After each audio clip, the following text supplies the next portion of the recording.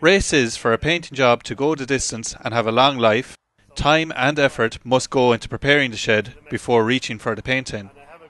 It is very important to get rid of old flaky paint and dirt first to leave a clean, smooth surface for painting.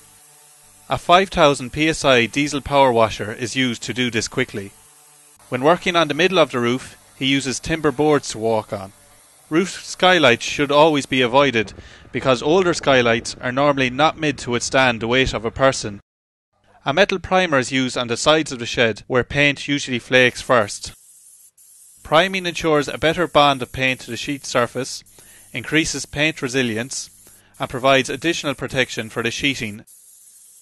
A timber board attached to a sprong placed at the base of a sheet prevents spraying the concrete wall underneath with primer or paint. Ray usually applies one coat of paint evenly across the surface of the shed. Ray uses a cherry picker to gain access to the roof of the sheds. A Wagner spray pump on the back of a trailer is used to spray paint all surfaces. According to Ray, a well-painted shed should last 6 to 8 years before it needs painting again.